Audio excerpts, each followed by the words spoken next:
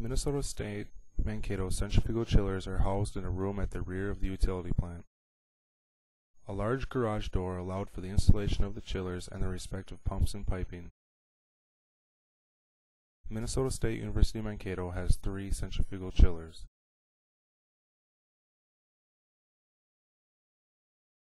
The chiller shown here is the 1,000-ton train centrifugal chiller.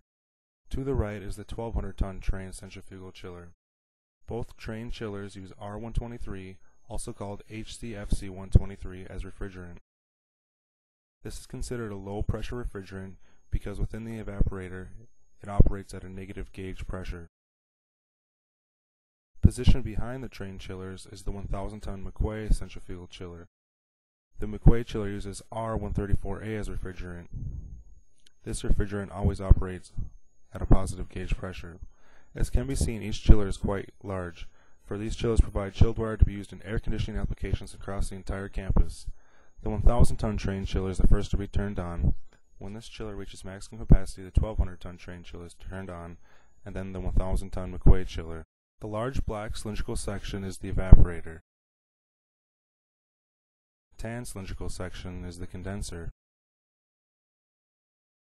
And above the evaporator is the dual-stage compressor, meaning that it compresses the refrigerant twice to reach the operating pressure within the condenser.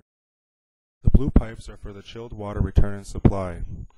In the evaporator, water returning from campus is cooled by the internal refrigerant. The refrigerant, which is now a vapor, passes through the compressor. In the condenser, heat is removed from the refrigerant and given to the condensate water. The condensate water is then pumped to the cooling tower where heat is expelled to the atmosphere. The refrigerant is now a liquid. The green pipes are for the condensate water return and supply.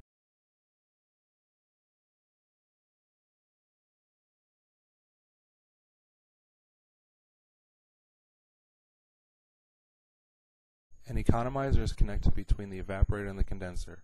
Between each component is a throttling device. Due to the drop in pressure through the throttling device, some of the refrigerant becomes vapor. This vapor is then diverted to the second stage of the compressor, as can be seen by the connecting pipe. By doing this, the power required by the compressor is reduced.